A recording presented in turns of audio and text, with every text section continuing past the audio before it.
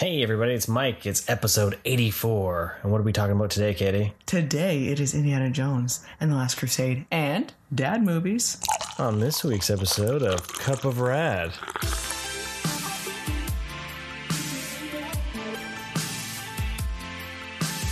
Hey everybody, that's right, we're back at you. It's Indiana June. We're barreling on down the road with this episode of Cup of Rad. It's already the third episode in June. It is. Time is flying! Right? Only one more episode. So crazy.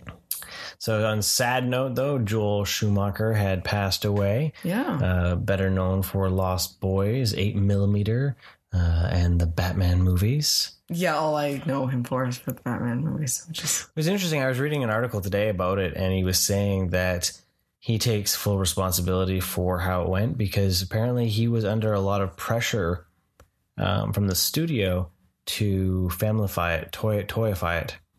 I'm not surprised at all. He said his original want was to do Year One. He was a big fan of Frank Miller's Year One. And, you know, when you think about how dark a lot of his movies are, you know, it was kind of odd to have such a comic booky. So it shows, right? You know, that it was. Yeah, because if you say Lost Boys, I'm like, what? Those are the same people that made those movies? What? Mm-hmm. Quintessential teenage vampire movie. Yeah. You know?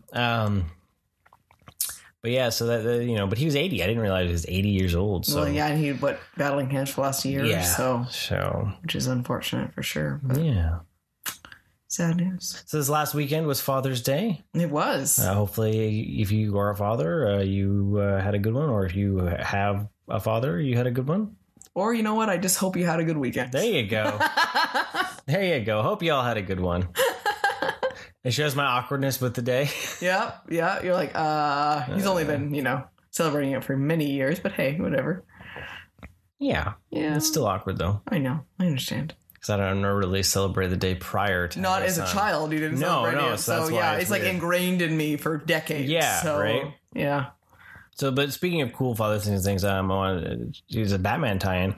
I had gotten a few weeks back from Toy Traders the Riddler from Batman Forever, tied back to Joel Schumacher. Oh. And I love the pop. It was fantastic, just the detail, because I love that version.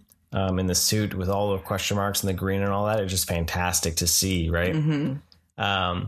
That's what I want to see if they ever bring a mascot. I want like the question mark suit. Yes. I hope they never do the Riddler version that's in the Harley Quinn cartoon. I was just gonna say, you don't want the Harley Quinn cartoon. You know what? It's that weird. It's like the tattoo. The calves wouldn't be bad, but the tattoo on his forehead. Face. Yeah. I'm not a big fan of that version of the Riddler. Yeah. And he's been in comics and stuff like that too. Right?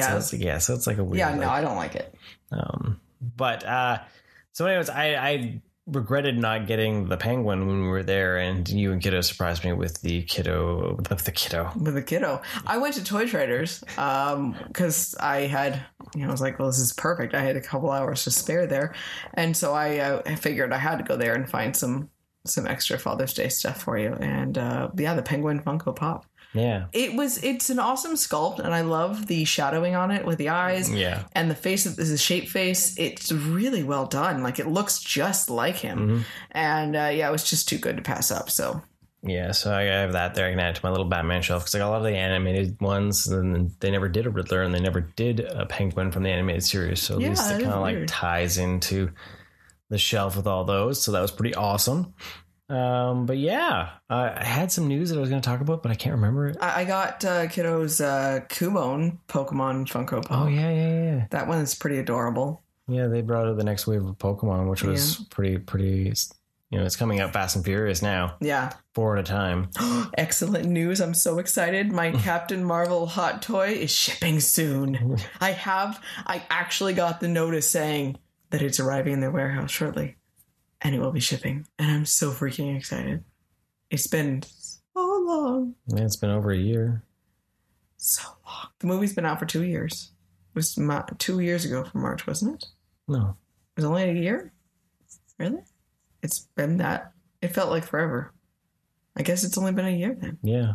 But the last time it was supposed to ship in the fall last year. Yeah, it was supposed to be like, supposed to be for Christmas. Yeah. and it was not. No, it feels like it's been that long. Then apparently I have been a year and a half the fact that the last few months have felt like a year. So maybe that's the problem. It's been 84 years.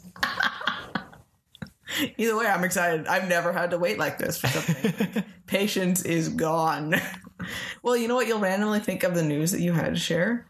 I know you also more Batman stuff was Keaton news. Oh, yeah. Keaton's apparently in talks to be in the Flashpoint movie. Like for a while they were talking about Jeffrey Dean Morgan was going to be in it, and that's kind of disappeared. Now Keaton's in it. So I hope he's not playing Thomas Wayne. I hope he's actually playing 89 Batman. Mm-hmm. But they're talking about it's going to open up the whole multiverse. Is it really going to be him playing it, or is there going to be like him casually in the bat chair as Flash runs by it? I don't trust DC to not just do that. Be like, oh yeah, Keaton was totally in it and reprised his role as Batman for 5 seconds as the Flash ran by. The rumors are that he's going to be possibly coming in as a mentor role, and working within the world of it as a possibility of like it sounds basically like they like saw how popular Into the Spider-Verse was, and they're like, what if we do this Into the Batverse? Right? Like that's honestly what's probably going to happen is it's going to be more of that kind of dealio. Okay. I don't know. We'll see. Until it's actually a trailer has hit and it says it's going to come out in theaters. What? Until it's out and I see how long he's actually in the movie, I will not believe them. So we'll see. We will see. There's lots of rumors swirling that it could be a solo flick after that, or the fact that he might be playing more of like gathering a multiverse Justice League. Yeah. Okay. So. Because they can't commit to one, so they have to just pick and choose. Hey, You know what? Whatever. They can just find all the best ones. Fine. Anything can be better than what they've given us right now. So, for a lot of things. Now, they did have Jack Snyder did toss out his little teaser of his cut, and that was something that was never in the movie. Or you didn't watch it? I saw it and I forgot to watch it. Oh, okay.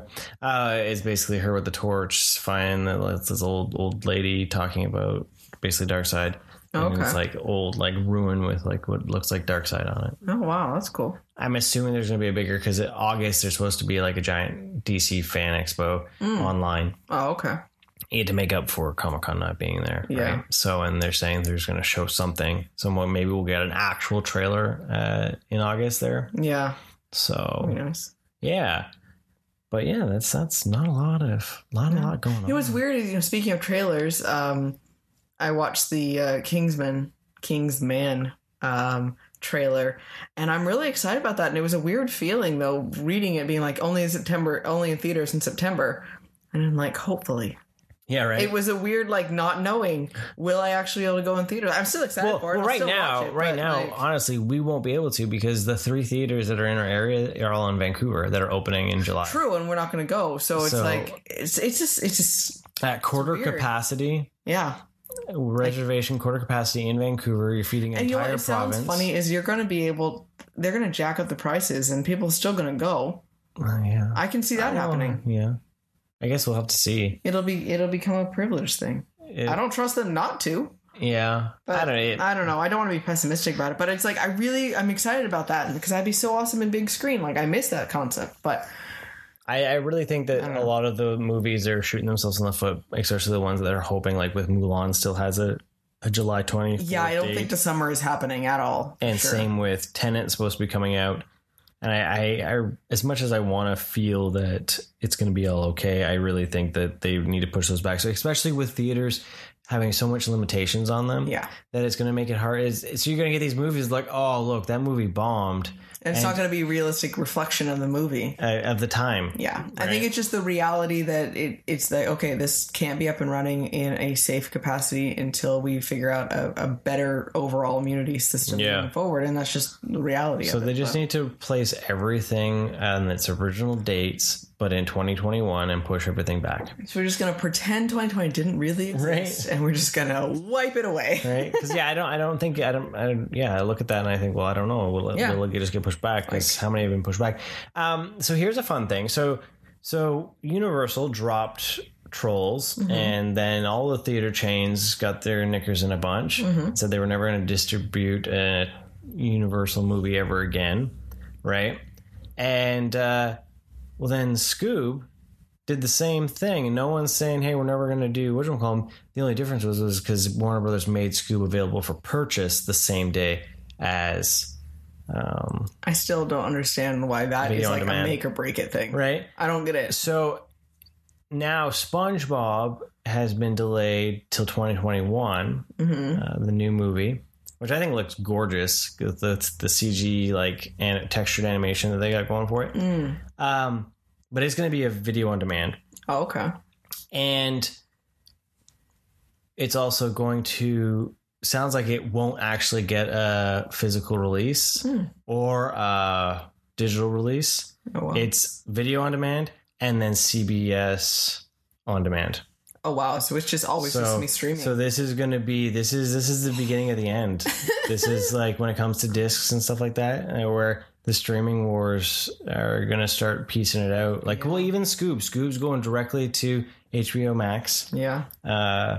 So yeah, it's a weird world where you're going to see all this stuff go digital. This just accelerated it. We knew it was coming at some point, but it was the Kickstarter that they needed to try something new. Yeah. Yeah.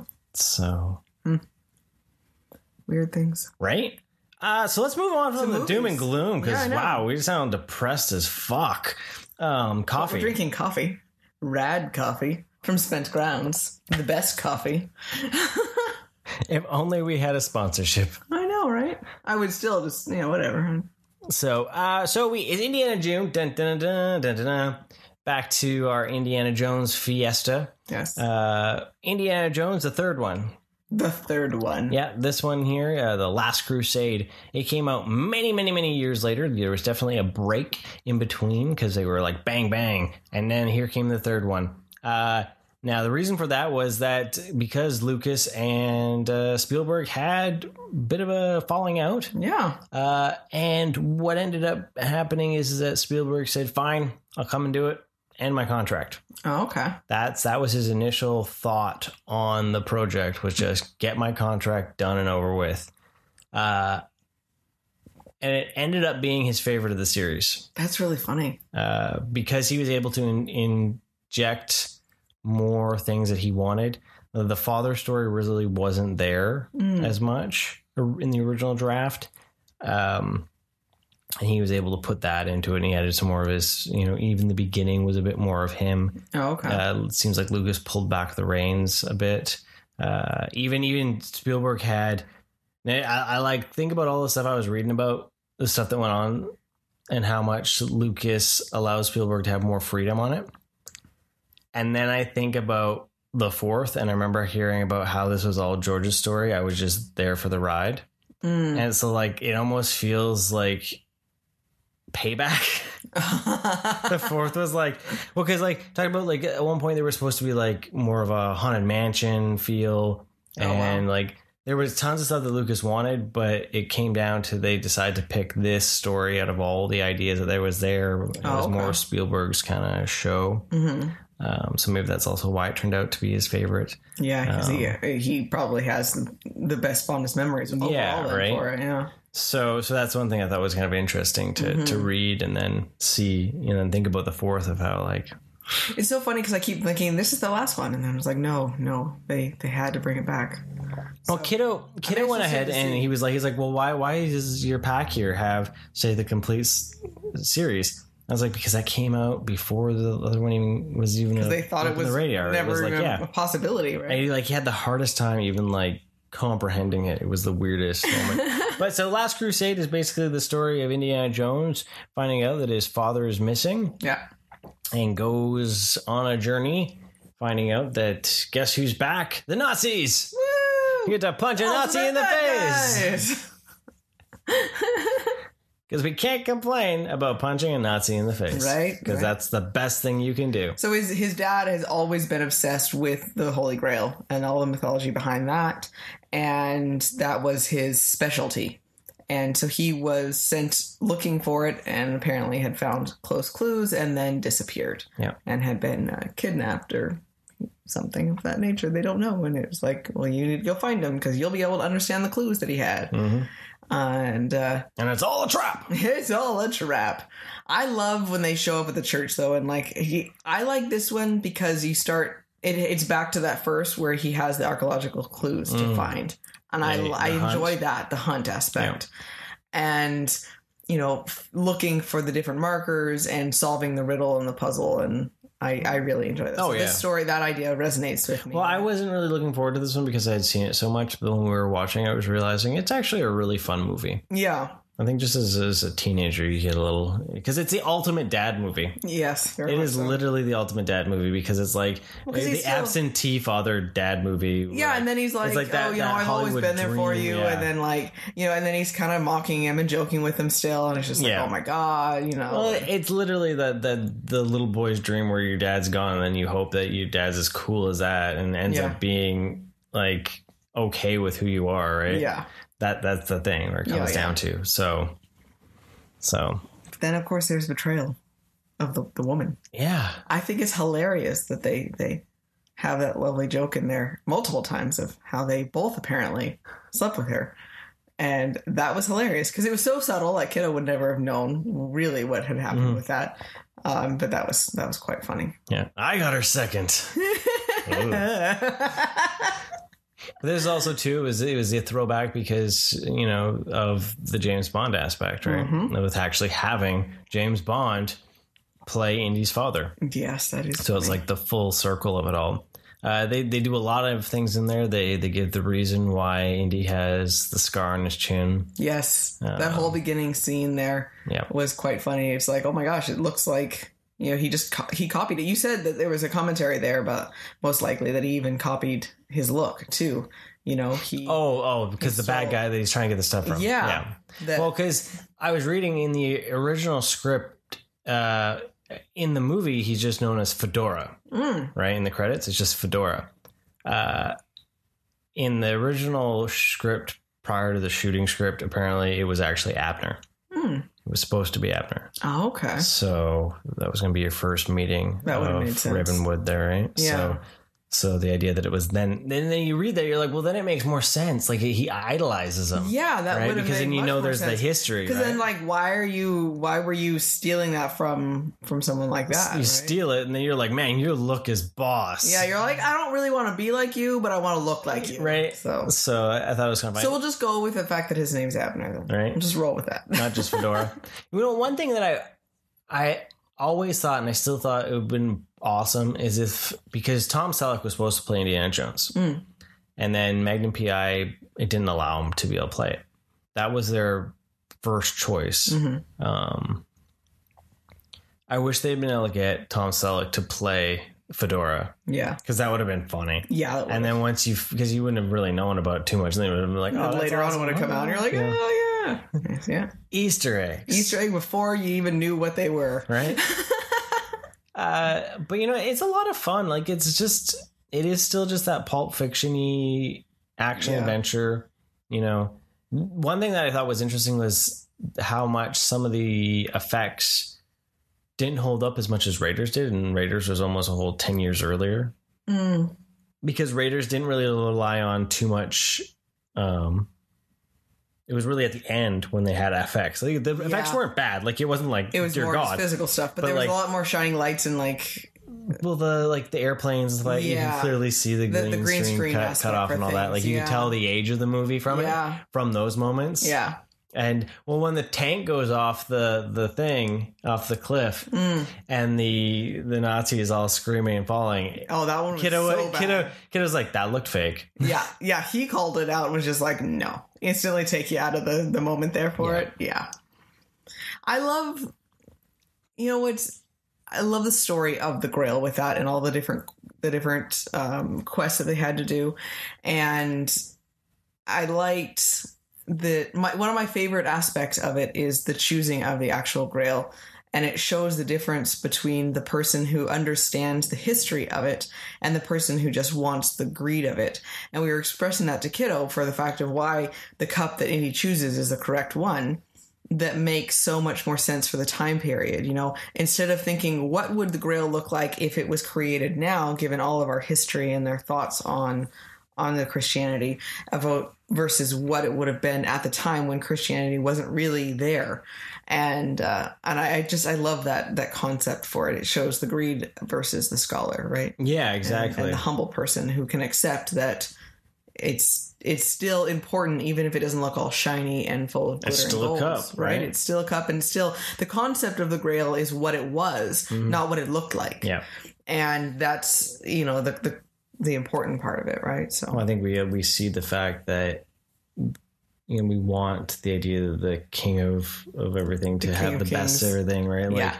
But that then shows the greed, right? Yeah, it's not. It shows the materialistic. He stood for. And it'd only be worse now. Like if it was like now going in there, it would have to be like hydraulic lift and full bedazzled. Well, yeah. As I said, it doesn't show for the man that Jesus would have been at that time, right? So I like that. Kiddo really, his favorite part was the leap of faith and looking across the crevice and the fact that it was hidden. Which is just so awesome. You think about that, you look at it and you're like, because I couldn't remember. I've seen this movie so many times and I couldn't remember for the life of me. I'm like, I know they get across there. Yeah. And I know it's not magical. Could I remember how they did it? No. So it was still like this really fun surprise. Like, oh yeah, it's an illusion. That's awesome. So I told Kiddo, it was good for him to get other knowledge about the Holy Grail, not just Monty Python. So now he's got a more well-rounded knowledge of the Holy Grail. He just kind of looked at me like, whatever, Mom. Because that's how we go. Okay, but though, I have done my job right, speaking of Monty Python and the Holy Grail. He was with his friends, and they were talking about killer bunnies. And he's like, the killer bunny can only be a killer bunny if it has sharp, pointed teeth. He did the hand movements, too. He did the hand movements. One of my most proud mom moment right there. And you're good. I was so happy. You I was exploding with happiness, like heart swelling, like just overflowing with my son is awesome. So mission accomplished. There you go. See? Boom. Parenting done. We can become nomads. We walk a lonely road.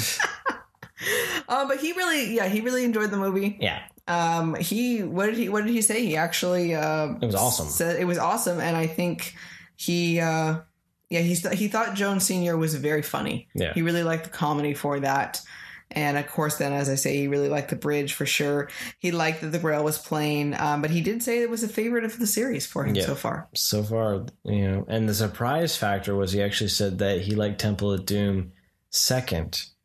Yeah, I was surprised. We were a little taken back by that. And because we asked him, I was like, okay, it's okay that it is. But just on our notes, you said this was awesome. You said Raiders was really good. And you didn't say anything about how you really like Temple of Doom. So just clarifying. So I don't know. We'll find out. His face, though, when Donovan aged was pretty fabulous. Awesome. That was pretty his good. Hands were up in his mouth, and he was just like all like sucked back into his chair. Like, oh my God, I can't believe I'm watching something from the crypt happening right now. That always reminded me of Tales of the Crypt. Yeah. So, I mean, it makes sense. I mean, it is just a mummy skeleton thing, right? So, well, it's that practical effect of it too. Yeah, right? It was so awesome. But yeah, his face was great. So it was a good experience. The scene with the rats is terrifying and gross. And on reading on things about it, they actually were bred specifically for the movie to avoid any disease. Yeah, because you would not have been able to CG those in back then, right? No.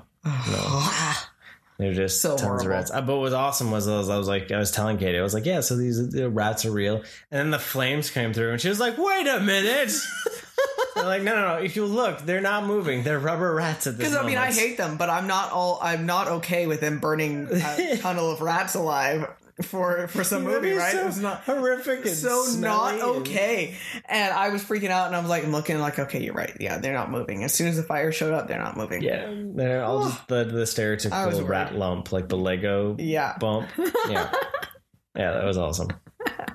Yeah, you know what? I realize that it is just a fun movie. You know, I still think Raiders is my favorite. I think I could watch Raiders, this, and then Temple of Doom. That's how I would rate them, because for watchability wise, and you know, I think I've seen this one so much, but then I realize how much I really do like Raiders, and a little bit more of that classic. The thing that's cool about Raiders is it's the shortest. Yeah. Right. And so it is just a fast paced movie. Mm-hmm. Right. And that's one of the things where like this here has its lulls because it adds in a little bit of the humor in places. A little bit more of that backstory and the connection, the relationship and stuff like that. And but yeah, you can definitely see the humor in it.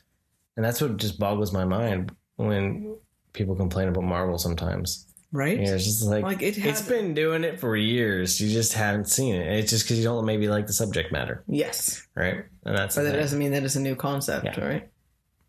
Do you have any favorite parts? I really do love the solving the riddles for things and getting to the end there.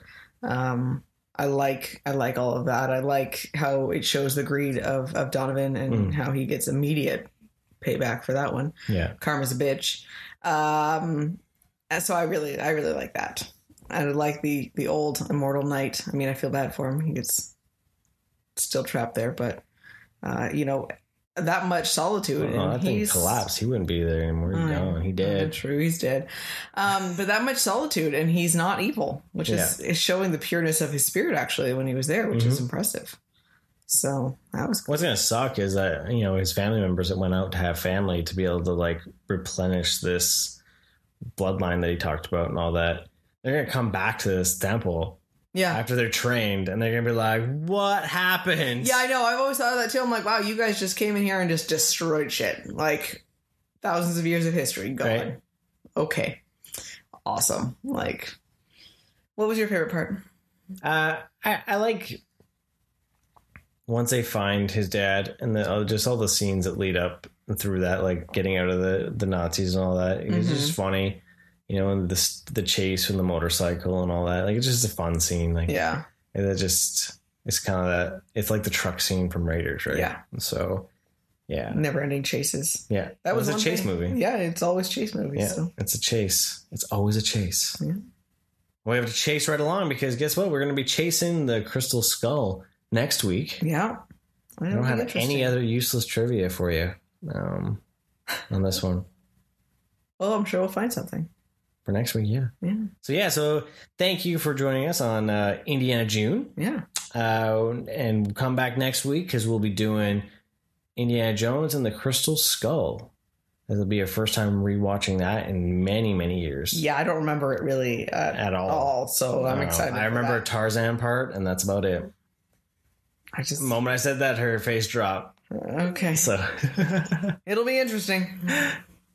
But stick around. We got some more for you. Some more dad movies. And Insane Dragon Ball, Theo, he sent us another little transition piece of him and his guitar.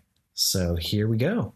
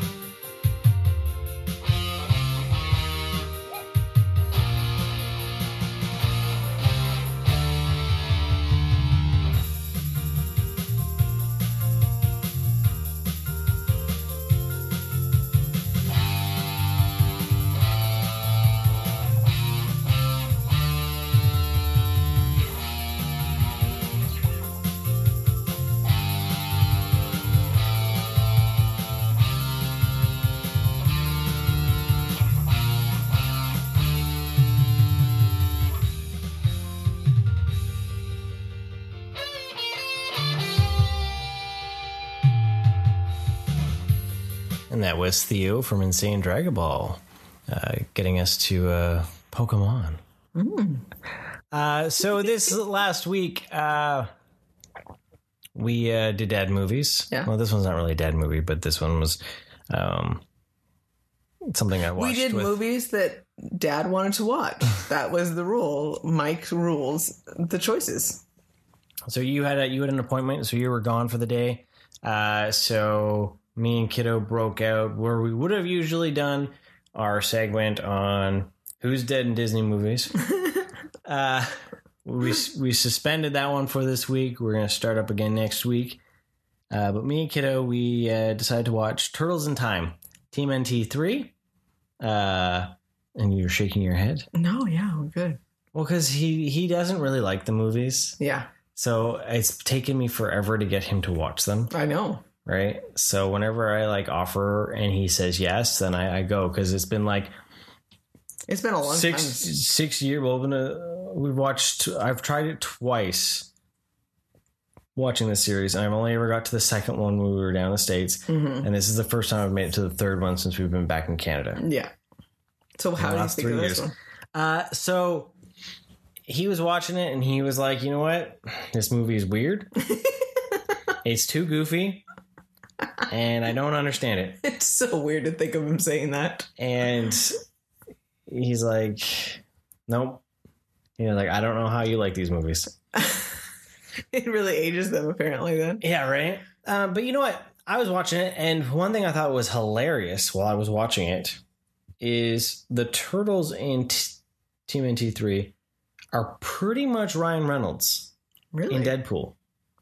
Michelangelo, his style of humor where he drops pop culture references and actor references constantly is pretty much Deadpool. Weird. Yeah. I thought it was really strange because I felt like I was like, wait a minute. Why are you suddenly dropping names? He just name drops. So Deadpool is modeled after Michelangelo. In TMNT 3, yeah. Wow. Well, that's what I'm going on. Yeah. That's where Ryan Reynolds got it from. He very well could have. He was watching it and he was just like, yes, that's Deadpool. Yeah. That's how I'm going to do it to Deadpool. I think you should tweet Alan and ask him that specifically. Yo, dude. No, he never gets back to people. I know. Except for when they're like... famous. Ridiculous tweets. Well, one thing I did like about Turtles in Time that was not in Secret of the Ooze was the fact that the turtles actually use their weapons. Yeah. And like Leonardo is actually using a sword. They're actually ninjas? No, they're not ninjas. They're just weapons. They're using their weapons at least. Okay. But like he actually is sword fighting. Yeah. And I thought that was kind of cool. Like I think there were some better stunts in Turtles in Time versus Secret of the Ooze. The costumes are crap because their heads are all squished and boxy because Jim Henson didn't do the... Oh, yeah, they didn't do them, And they, suddenly got, like, all modeled and had, like, tons of spotting on them. Makes sense. They look completely different. Right? But yeah, I was watching it. I was like, yeah, it's goofy, it's weird, but it's almost like it's still a Saturday morning cartoon. Yeah. And yeah, I didn't find it nearly as appalling as Kiddo did. Well, you're probably more forgiving because it has a place in your heart from your childhood more too, right? And our youth. But the reality is when I look at those and I realize and like everyone like has such a hard on for those movies. The idea is that why? The first one is good. It's dark. It's got the humor, blah blah. It follows the comic. I get it. I do get it. Yeah. Right. But at the same time, there is a bit of the let go and realize that there needs to be more interpretations. And I hope they can correct any of the issues that they had, especially after the Bay Turtles, right? Yeah, and that's my biggest thing is I think that people hold on to that because they had a good idea because it was something. And then they didn't get a good enough new reboot of things. Yeah. So then it's not enough to kick them off of that. Right. And they need something to blow them out of the water and correct and learn from the mistakes of those things, right? Yeah, I really hope that they can do something. I hope we actually get some ninja.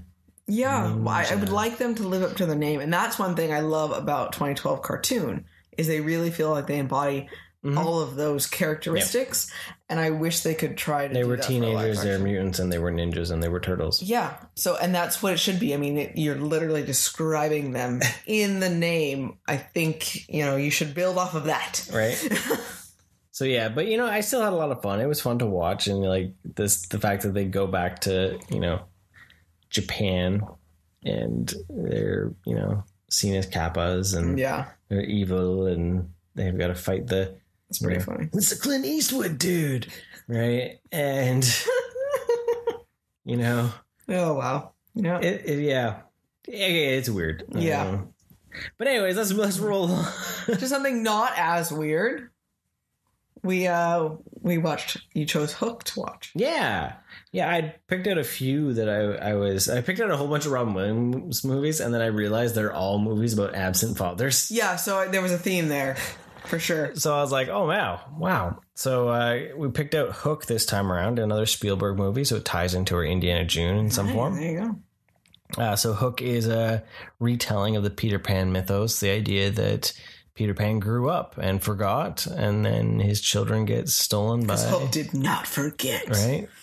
So. Steals his kids, and he's got to go back and learn how to fight, learn how to fly, learn how to crow. Yeah. So... that was a favorite of my youth. I love that movie. I could watch it over and over again. I really love it. It's ridiculous, and but it's fun. It is one of those ones that holds that special place because it's just it's heartwarming, right? It's the classic tale of an adult forgetting how to be innocent and childlike and have fun and use an imagination and get so caught up in the stresses of adulthood that you even forget about your family and the importance of being a child and what that means. And being there for your family. And being there for them, right? It's no different than Mary Poppins and all that sort of stuff where we like that concept because as adults we do need to be reminded of that. Yeah. And that is such a core story and it's a unique way of telling it. And as if Peter Pan was a real thing. And if you can believe in the magic of Peter Pan, the idea that he chose at one point to grow up after decades kind of fits, right? Yeah. And how easy that world can suck you away from it, right? Yeah. But it's interesting when he does go back and he does remember, then he almost goes too much of an opposite. And then it shows the issue with Neverland. It's a midlife crisis, right? Yeah, it shows the issue with Neverland is that then you have the children who are just pure children, and then all the adults are pirates. They're all evil. Yeah. So it's the little kid playing, and you see all adults as villains, and you can't have a happy medium. And that reminder that maybe on Earth you could have that happy medium. You can still grow up, but still have that kindness and that play and the childlike quality, right? So you can't beat that story. So. Yeah. I think you made a good point. This is probably the movie that scared me about wanting to get into business. Yeah, I've decided that these movies have just... Yes, they tell you that it's important to be for your kid, but it also tells you that big business will suck your soul. So if you don't ever put yourself in that position, then you don't have to fight against it. Boom. I think it totally makes sense. Hippie on the beach. Because, that's what you see it now as an adult. You're like, damn, I'm glad I didn't get into, the corporate, gear button grinding. So, well, who really wants to have I'm surprised no one's made an app for your phone, like a cowboy, because in that movie where they pretend that they've got their cell phones or their guns, right? Yeah. Where's that app? Well, how quickly can they answer their phone? Because it was this new thing, right? So, yeah. Yeah. No. So I was reading the fact that Spielberg actually didn't like this movie. Yeah. It's one of his least favorite movies he's ever made. And it was solely more on Julia Roberts because she was going through stuff with her husband. They were divorcing and she ran away at one point during filming. And they almost recast because they were having to get her back. That's crazy. So that turmoil and all that. And it went out of budget and it wasn't seen critically. Right. It's one of those movies that gained steam over the years. Yeah. Right. It didn't sell the toys. It didn't sell the merch. It didn't hit the box office numbers. But it gained steam over the years from the group of kids that watched it, like my age, and after Williams' passing, he apparently rewatched it because he still had a friendship with Williams, and he was able to see a bit more of what the generation saw and admired in it, right? Was able to look past his own anger about the film and see more what the film itself gave. Yeah. My absolute favorite scene, and I still get choked up whenever I watch it, is when he first shows up and the Lost Boys are trying to look at him, and they're like, oh, you know, it's not your face or anything. And that little kid who's so innocent is bent on trying to figure this out, and he's molding his face and looking at all this, and when he finally makes him smile more, you know, he says, "There you are, Peter," and it just, oh my gosh, it just gets to me every time, because it's that concept that it's so easy for us to just keep frowning, and if we just try to smile more, you know, it's still there, and that his eyes and the crinkle that's there and all that sort of stuff, and you just have to be willing to be patient and look for it, and that just gets me every time. It's my favorite part of the movie. So you know, the movie itself is probably in my stable of what defined me as a, you know, there's lots of them, we've talked about it before, but like those movies that like made me wish I had made movies, like when I look back at it, and like those that made me interested in learning, like you've got, of course, you get Back to the Future and Who Framed Roger Rabbit and Ghostbusters, and Hook is in there. Yeah. You know, especially the time frame, because I was like, it was 91, so you were 9, 10. So that makes sense. You know, that like, you know, how fun it is when you look at it, especially when you see it through a child's eyes, the fact that, you know, you get to play, like, you know, as an adult, the idea where you can like battle pirates, you know, and it wasn't all serious and dark. Yeah. But there was that message. But yet again, it was the idea of myself being grown up without that close-knit family, right? Of wishing to see that maybe one of my parents would be like Peter Pan and come around and come back, right? Like it's that hope, the hope that you get from it, right? Yeah. So. I think they all did such a good job of playing their characters too. Hook is just, he's awesome in it.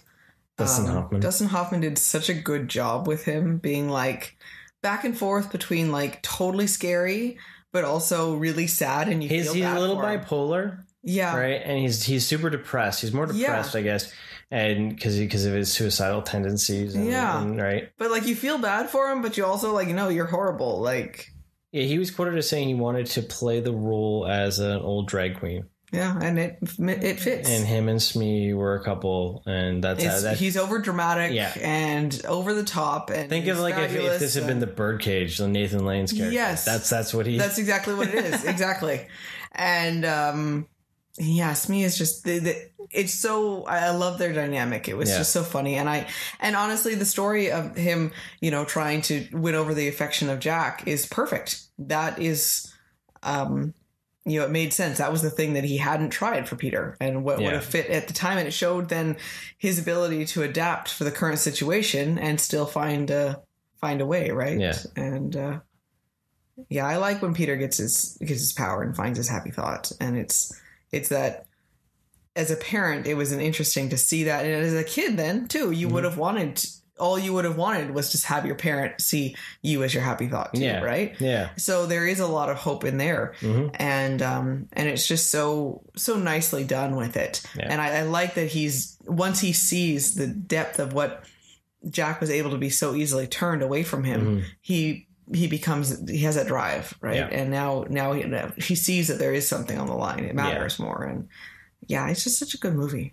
Yeah. Kiddo was very emotional with seeing Hook take over Jack and that connection and seeing all of that. It really affected him. Yeah. So he was very, very sad in how he was able to change him on that. So it was impressive to see. I like the movies that kind of give him more of a reaction for something, because then it's a different way for him to see it, showing that he can empathize with the character, and it shows then they did a good job of portraying that as well in the movie. So yeah. And there's a lot of humor too then when it comes to it. That was the thing he really liked, was the final battle with all the little things like he loved when they were all suiting up for armor and they would just run through the curtains. Right. That was hilarious. That's what I always wanted. I always wish you could just run through your blinds. Right. And that just seems that's perfect as a little kid thing. I'm just gonna run and I'm just gonna be magically in armor. Like that's fantastic. So Yeah, those are hilarious. I'm hanging up some sheets. I'm going to try that tonight. Yeah. Uh-huh. Roger Rabbit it right through the curtains. That was one thing that was cool with that prop culture. It talked about that scene. Yeah. Where he goes through. I love that. Cut every single piece and then have them all on strings so they could pull it out at the time the glass blew. You know, it's so funny because you look at that and you're like, that can't be that hard. And then you talk about it, oh my God, it's so much harder than you possibly could even imagine. Get it the cartoony, if you just want to blow it up, then they're fine. But to have that perfect laser cut around it, and then it's not just, here's this blind sitting there for you to look at afterwards. Mm-hmm. It has to actually change in the filming. Mm-hmm. You know, it has to go from solid to cut. And it has through to glass, right? Yeah. Have the glass shape as well, right? Yeah. So super impressive. But no, Hook's a fantastic movie. Like, I know it gets a little ragged on for its age and all that, but it's still just really fun. Like, Robin Williams to me was just one of those comedians that spoke to me. Oh yeah. And, you know, it was always... I love him in everything. Yeah, and he was always like the guy that, you know, I just wish I had as a dad. Yeah. You know, kind of thing. Because everything he plays, he always is just fun, right? Yeah. I mean, I don't know. It was just, I think that's what he was for a lot of people, honestly, because it showed then how much he spoke to so many people. Well, then you look at the fact of how many movies that I pulled out that all were the idea of the absentee father, right? Yeah. So it shows that concept spoke to him as well then. Yeah. Honestly. Yeah. That idea somewhere, you know, I'm not going to pretend like I know too much about his past, but even if he felt like he needed to help people in that situation, it still spoke to him as a story to tell, right? So, but yeah. So we watch some more Robin Williams, Absentee Father, or just Robin Williams movies. Robin Williams. Well, it almost became that. We looked at Popeye and we looked at Mrs. Doubtfire. You know, one thing that's much more serious, I haven't seen for a really long time, I used to watch all the time, that I love, is Dead Poets Society. I don't know how you could watch that all the time. I watched it so much as a teenager. You can tell it's like the moody teenager. It was totally a moody teenager, and I haven't watched it for a really long time. Huh. I can't imagine watching it over and over again now, but I really want to watch it again because it's been so very long. Okay. Well, maybe we just need to do an entire Robin Williams. Yeah, I think so. So there you go. See, and now I just want to watch Birdcage because that movie is fabulous. Good Morning Vietnam. Yeah. You know, like... Good stuff. Okay, there we go. There's the next. Movies. Add that to the to-do list for our months of movies that we have going on.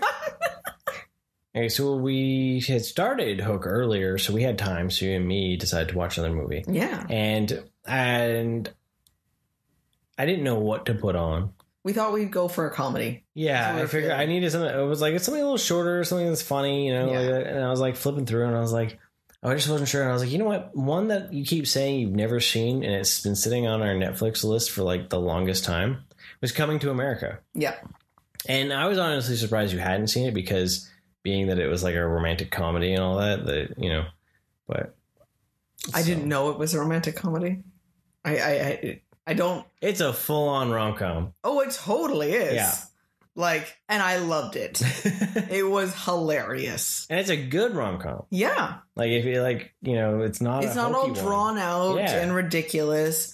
Like, I am super impressed. It was so much fun being like, is that Eddie Murphy? Is that Arsenio Hall? Right. Like, wait, that guy looks familiar. It's one of them, isn't it? They all play multiple characters within the movie. You know, that's something that it isn't really done that often.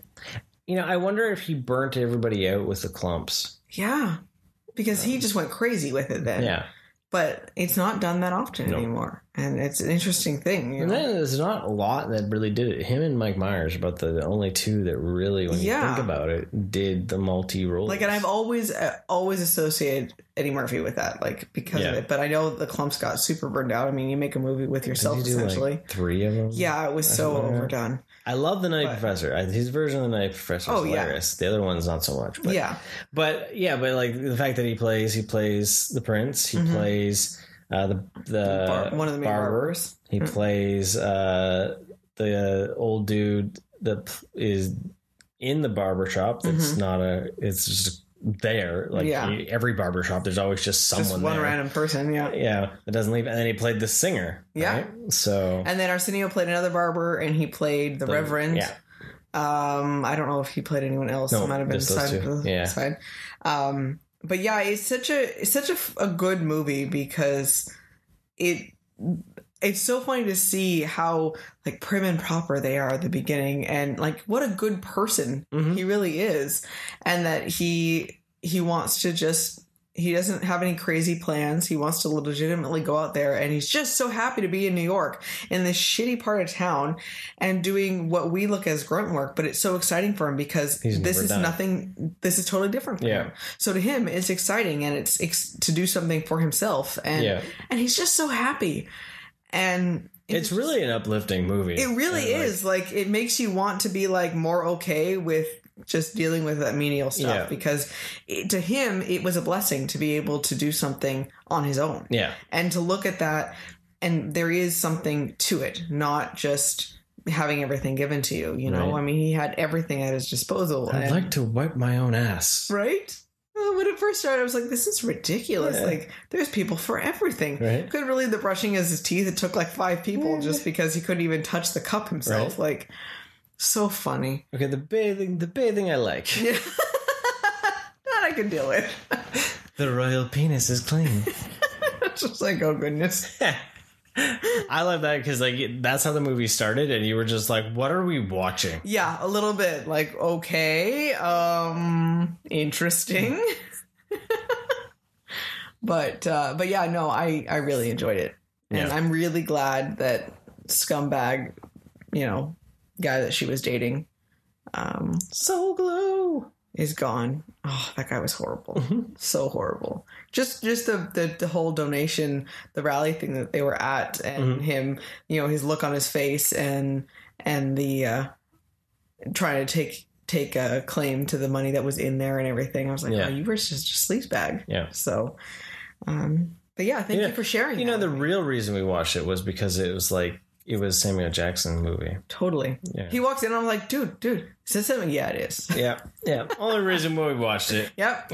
So this is just a Samuel Jackson movie we're watching. Yeah, because this is like first credited role. Yeah. Yeah.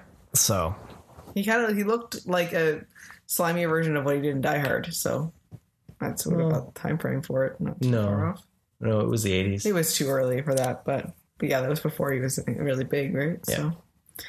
But yeah, so now I'm happy that I've finally been able to watch this, and I'm very happy that I did.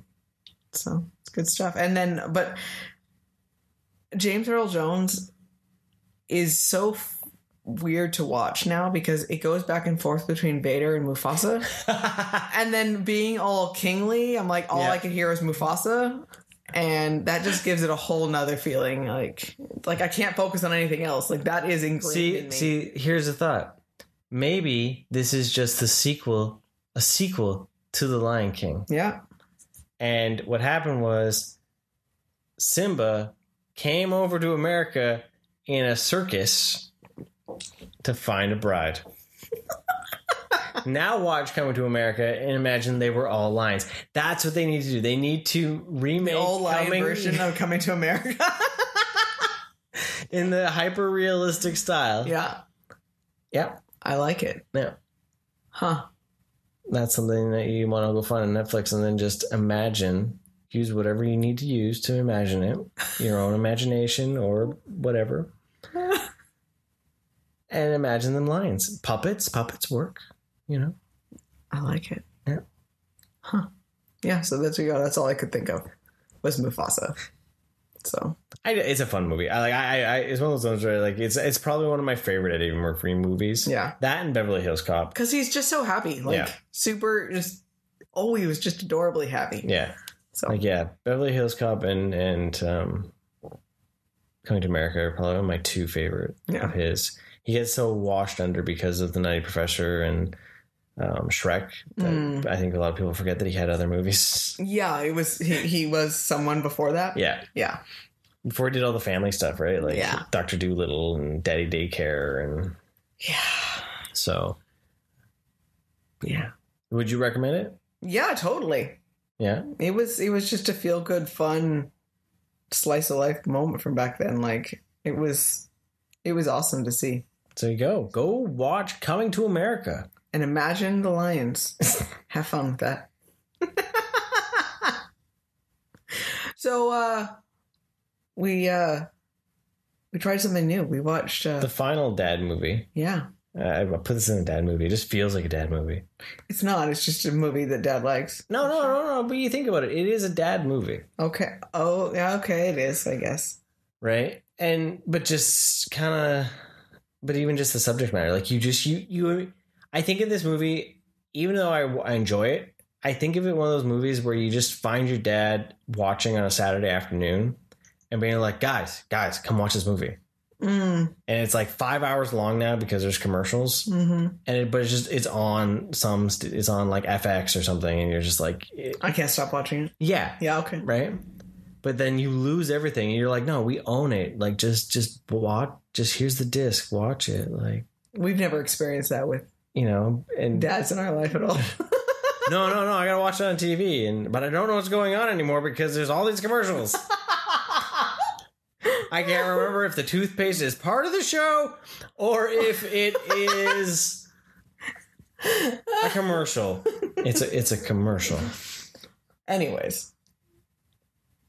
We watched Inception for the first time in like 10 years. Yeah. It's been a long time. It's 10 years old, so it's the first time in like 9 years, I guess. Yeah. So. Wow, I forgot how long it's been since we watched that. Tenet was supposed to come out on the actual 10th anniversary of the release of Inception. Damn you, COVID. So we brought kiddo along. Yeah, well, I was like looking at it, I was like, it's rated PG. I was going through the stuff. I was like, it's rated PG. There is no F-bombs. Yeah. There is no blood. There is violence, but it was a true PG movie. I was looking at it. I was like, "There's nothing in here that is There's actually no sex." There wasn't. Yeah, it's tamer than an X-Men movie. Yep. Weird to say, right? Yeah. So I was only really concerned about the drama and the concept for it, right? So we're like, well, we're just going to go with it, and we showed him the trailer, and he's like, "I want to watch this because it looks trippy." Yes. So yeah, we brought him along on the Inception ride. We did. So Christopher Nolan is one of the few of his that is original material. Yeah. Most of his stuff has been adapted from things, but this is solely his story. To the point of that, he didn't have a second unit director on the film. It's just him and his cinematographer through the whole thing. Yeah, that's really impressive. So that's how much he put into this movie. It's a trip, right? So it sounded like it was started as military aspect, right? To dream share and to feel and to understand what it and to be able to train, right? Yeah. Because then you can actually, sounds bad, but you can actually train and kill someone and have that same gut feeling of what it would be like to take someone's life, but you're not actually injuring someone in real life. Yeah. And so it's a really intense VR feeling. Yeah. And so then the concept of sharing and then they started using it as an extraction. You can go in and you can take thoughts from people's minds, things that they would hide in, and it's a whole nother world inside someone's dreamscape. And then the concept of Inception is implanting an idea into someone's mind. But the tricky thing, of course, is that you have to make sure that it feels organic to them, because I like we're how the best podcast in the world. I know, right? I like how he pointed out that, if someone tells you information, yes, now that information is in your brain, but you know that someone else told it to you. Because if you shared this with someone else, they'd really like it. And how do you make it to feel like your brain actually had the concept and the inspiration to think of something all on your own? Yeah. Right. And this in-depth how the mind would work and treating it almost like, the immune system response and how it can be so complex and so easy to trick, but also really difficult to trick all at the same time in the complexities of the mind. Yeah. And it's just, I love it so much. I don't want to get political and all that, but Trump incepted America. Yeah, no, it flat out. It tells you in that we're like, I was watching it. I was like, damn. The danger of an idea. You put a tiny, tiny seed in there and they think it's theirs and it just grows out of proportion. And it literally is describing what has happened in America right now. This is America. This is America. It has been incepted. Like, that's terrifying. Like, who messed up and planted some idea and it got out of hand? Right? Yep. Like, that is crazy. Yep. Crazy to think of. So, you know, but yeah, no, it is, because it is true. It's like, you think about anything though. And that's the thing, is like, the more I've learned and the older I've gotten, I've been able to see the film in a different way too, right? Yeah. And the idea and the realization that there is a lot of mental health issues that he's actually portraying, but he's doing it in a way that it's science fiction. Yeah. And the addiction, well, yeah, and drug addiction. What we looked at it afterwards, and more is even the substance abuse concept, and because he talks about the fact that the more you do it, the less you can dream naturally, and it's that the cycle of having to come back, and you've changed your brain chemistry and your body chemistry, and it can no longer function as it normally would and naturally would, and now you need to inject a unnatural substance in order to get that same response. Well, just with even and how you get lost in it. Fact of with bringing her in and being like, well, she'll be back for more. Yeah, it's like more and more levels of the idea that it is the addiction. It's an addiction, right? Yeah. And we crave control. We crave the ability to create in a rule without the boundaries. Yeah. And if you're given that place, how addicting it can be, and that's what he had experienced. It's addicting to be able to have control over something, and and it's. Well, it sounds funny, but it's no different than me, getting intensely addicted to my Sims even. Is there's a world where I can create that I don't have the same rules as the real world. So I have control, that concept for humanity to have control over something is addicting, right? And yeah, it has so many different levels on what we can deal with. Yeah. Between mental health and trauma. And, for him, having that, trying to suppress trauma that you haven't dealt with, and how it can eat you up and starts affecting other people in your life, and you put other people in danger without even meaning to, without realizing it. And if you never deal with it, it just grows and grows and grows in its power. And it makes things dangerous. And, like that was the thing with haunting your past from your past. The fact that she literally is like a ghost to him, and how it affects him. And, it's the guilt that's there. Yeah. And all of that. Right. And it's just interesting to see just through that different lens of everything, and being like, well, how much more layered the movie is. Like the one article I was reading was basically Christopher Nolan is a psychologist disguised as a director. Yeah. Right. So that's also, I want to go back and look at his films now and see what other things are woven within them that possibly missed before. Yeah. Because it is interesting to see. He seems like he appreciates a lot of the human mind and what it is capable of doing. And I wonder if his understanding of more of that plays even more, because I know he feels he was so badly disturbed by Heath Ledger's death.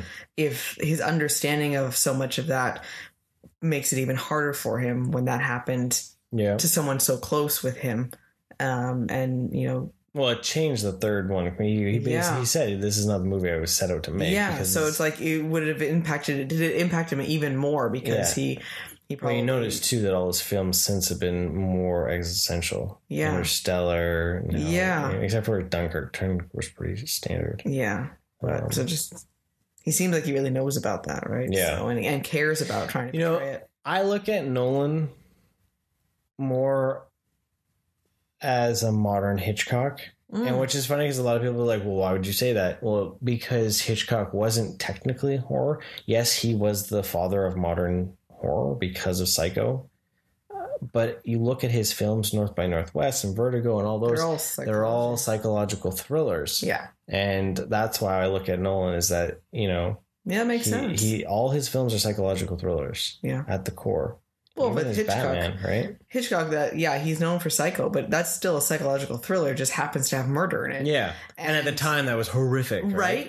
But I remember now when I'm like, oh, let's watch more Hitchcock movies, and I was expecting Psycho, and I watched The Birds or North by Northwest. I'm like, what the hell is this? Like, this isn't the same thing. So, where's my strings and the ominous music? Right? And so, yeah, it's definitely interesting, to look at that type of stuff, right? Yeah. And there's so much, it's more of like a Twilight Zone feel, right? Yeah. Than anything. So, yeah, that's where I put him. He's definitely kind of like that modern, where it's like those really thought-provoking thrillers they're like onions. Yeah. There's so many layers. Right? Like, I really like this movie. Like, I remember liking it, but I like it even more. Because... Well, it gets made fun of a lot because a lot of people, like, even like Rick and Morty, they make fun of it, right? Yeah. Like, people that like Inception, like, you know what it is. But yeah.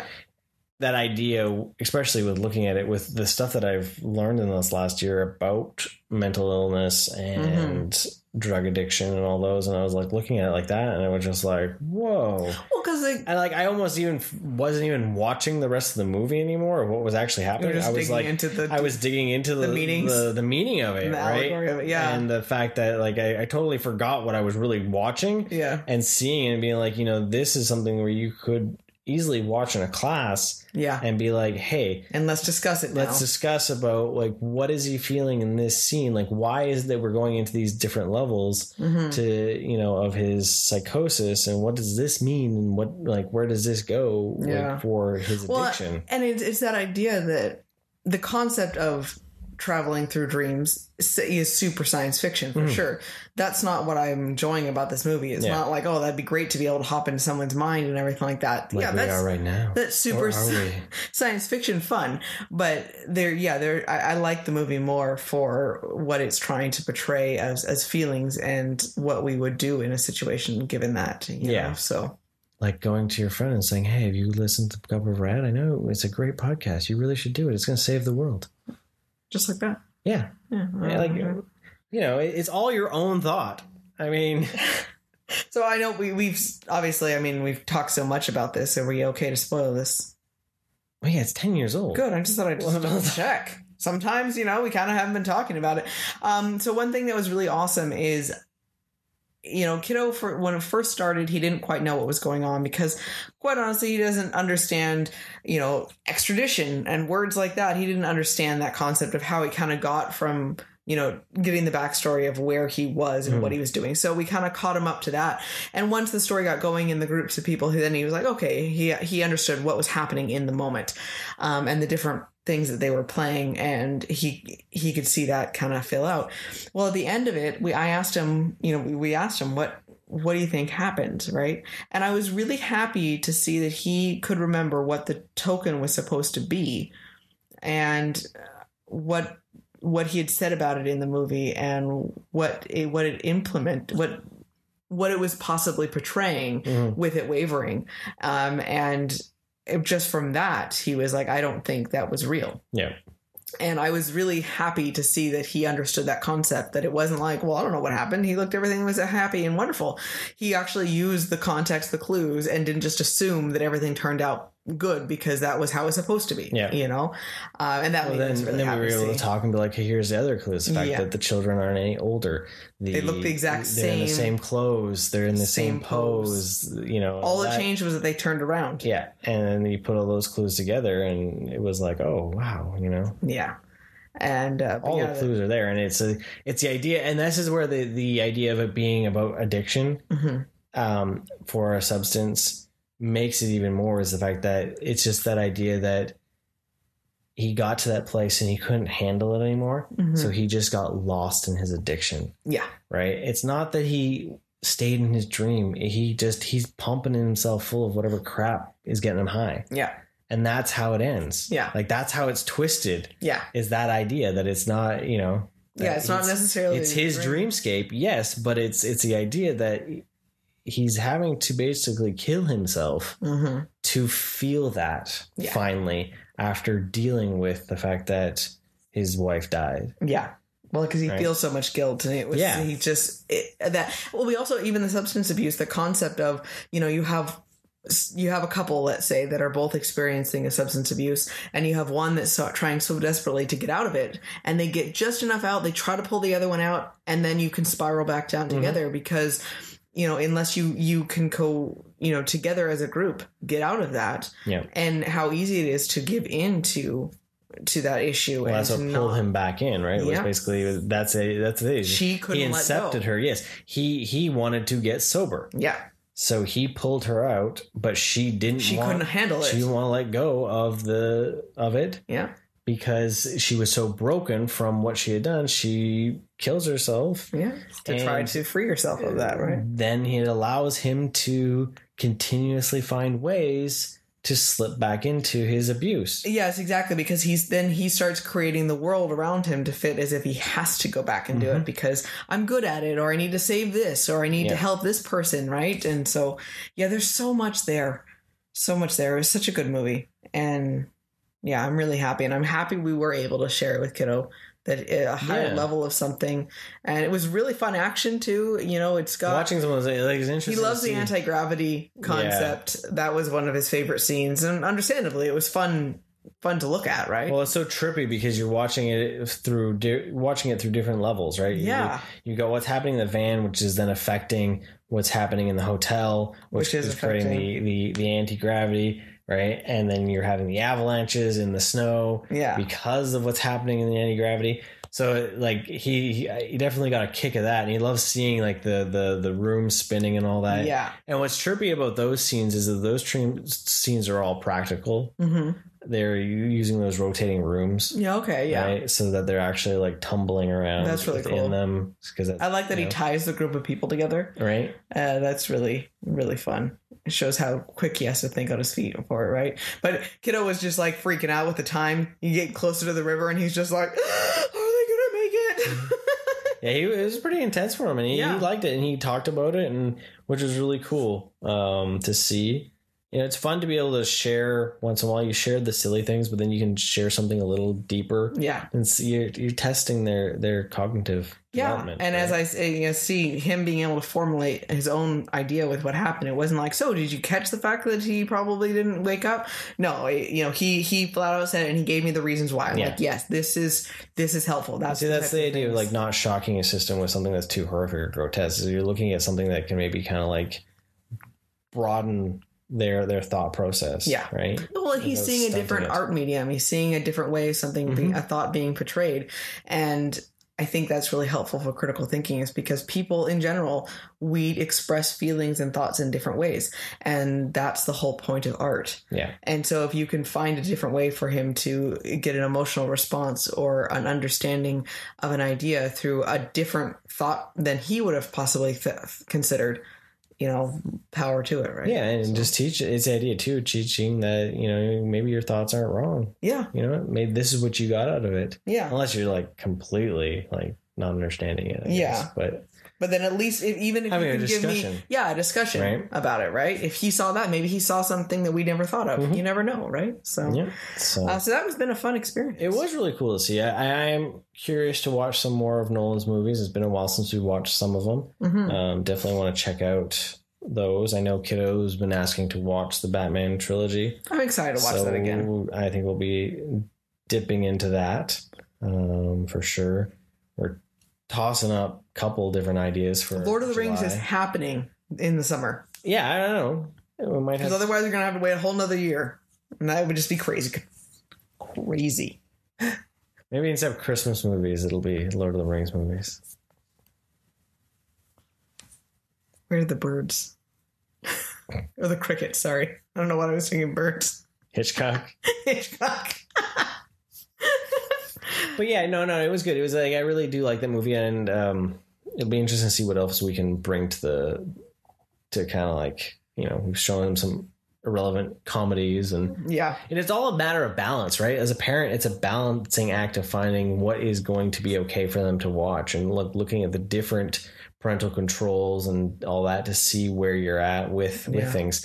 I was really surprised to see that it was so tame. Well, honestly, then we look at a PG movie now, and it is so much higher allowed. So some of those older PG movies might be the better way to go sometimes. Yeah. You know, so. What's interesting is it, because, okay, so Hamilton is coming to Disney Plus. Mm-hmm.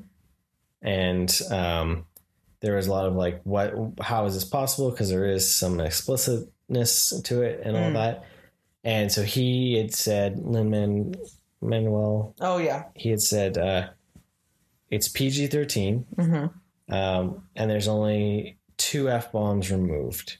Oh, okay. That's how they got the PG-13 rating to put on Plus. Oh, okay. It comes out on July 3rd. Okay. So I'm excited to watch that. Yeah. But there's people actually were kind of frustrated with that and mad. And he's like, no, I wanted the kids could see it. And this is the deal we made. Yeah. Because as the MPA says, 1 F-bomb is okay. Mm-hmm. Right. And he's like, and the ones I picked out were ones that already kind of blended a little bit. So they're not as noticeable. Yeah. So I thought that was kind of cool to see. Like, it's the idea where you got the actual creator of the show saying, hey, you know, but there's that. Like, well, he probably assumes that it's important to share with younger audiences right now. This is a way that they can do it. That maybe they wouldn't have brought their child to the actual show, but now you can try to express it and share with them at home. Exactly. And why not do that? You know, like, because I'm sorry, if your world is rocked that you didn't hear 2 F-bombs in something is wrong.